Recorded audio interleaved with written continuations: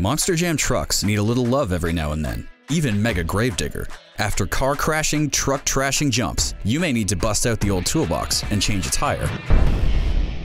To replace a damaged tire, remove the exterior screw inside the wheel hub, located here. Now, remove the tire from the truck body. Next, remove the 2 screws on the back of the tire, located here. And take out the hub from the tire core. Now it's time to install the new tire.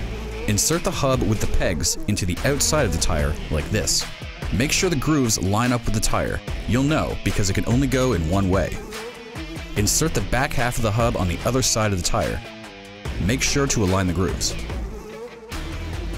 Now, put the screws back, reattach the tire to the truck, and secure it in place with the screw, but don't over-tighten the screws. Over-tightening can strip the thread, so just make sure the screws are firmly in place. That's better. Now, get out there for some high-flying Monster Jam action. Visit monsterjamrc.com to learn more about your Monster Jam truck.